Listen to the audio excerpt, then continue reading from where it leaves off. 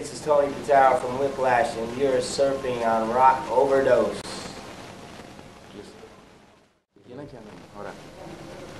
Ωραία, είμαστε εδώ με τον Τόνι από τους Whiplash. Θα μας απαντήσει μερικές ερωτήσεις για το rockoverdose.gr. Hello Tony and welcome to Rock Overdose. Yesterday you gave the first show from the tour in Athens. Which are your impressions? Oh, it was very exciting. The crowd was fantastic, and it was nice to start the Power and Pain 2011 tour right here in Greece. We haven't been in Greece, so we would like to come back again, but you know, it's probably going to be another year before we get back, because we're planning on heading down to South America and towards the end of the year, and there's a few festivals that we have coming up in between now and then. What should the Greek fans expect from your Whiplash live show? They should expect a lot of energy and a lot of adrenaline flow, and it rubs off on the crowd. You'll see how it reflects off of the stage right back to the crowd, and they just go berserk, and we appreciate that. And in fact, I am going to talk to the security today to make sure that they let people stage dive and they don't push them off the stage or hurt anybody, because a lot of times that makes it even worse. You know, our fans know to get up on the stage and run and leap off. They don't stay on the stage, and you don't have 50 people coming on the stage. They keep moving, and they jump, and they flip, and they dive, and you know, sometimes security is just a little too much. It's more after the show where we need security, you know, so you don't get swarmed by the fans, and you know, have a more organized, like autograph signing thing. Otherwise it gets very overwhelming. But not during the show. They should just stay back and let the fans have a good time. Yeah. You got a new lineup. How is the cooperation with the new members in the band? Oh, it's great. They're very excited. The bass player is Dan DeLong from New York, and he's never been out of the country with any of his previous bands. So last night was a very special night for him. And Dan Ford, he's a very well-experienced drummer who also taught at the Academy of Contemporary Music in London, England, where he's from. And he's just so professional that it makes it so comfortable for me to play live when you have a drummer that can play like a metronome, not speed songs up or slow them down. It's just like playing along with the record, so it makes me very comfortable, and I can concentrate on my vocals and my live appearance by running around the stage and, you know, timing it where I get back to the microphone just in time to do vocals again, because I don't have to worry about keeping track of the rhythm. I can just, he lays that foundation down and that backbone where it just makes me so comfortable. It opens up doors for the live show. I understand. Your last album is called Unborn Again. How is it going worldwide? I'm not sure of the sales yet, but I got a feeling it's not going to ever do as good as Power and Pain, and that's why I decided to go ahead and do the Power and Pain tour 2011, because that was the favorite of most of the Whiplash fans.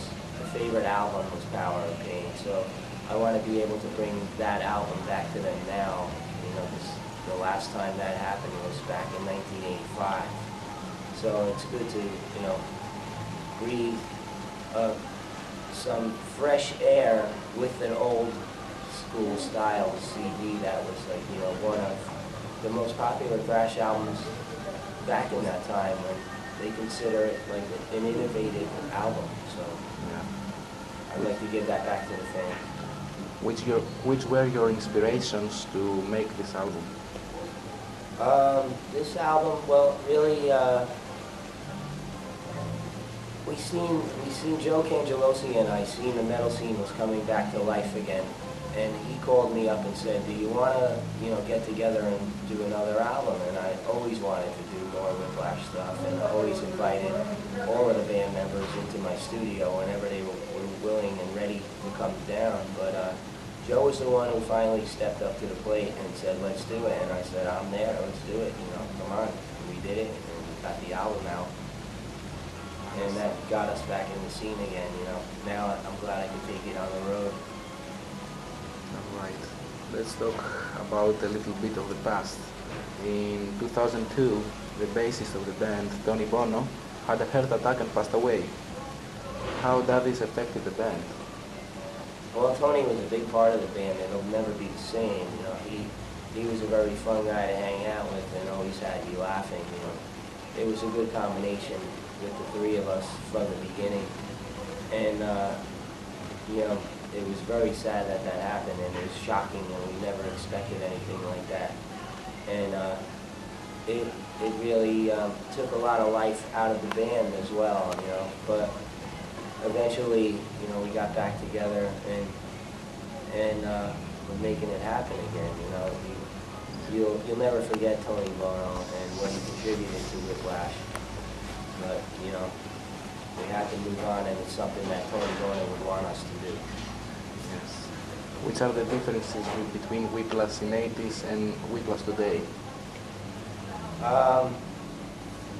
Let's see, really just the band members, I think, because we still have all the energy we had back then, and you'll see tonight. You just have to witness it. All right, thank you very much. What does 2011 has for Whiplash? This is going to be a great year for us because we're back out on the road again. In 2009, we did a bunch of festivals, which was awesome.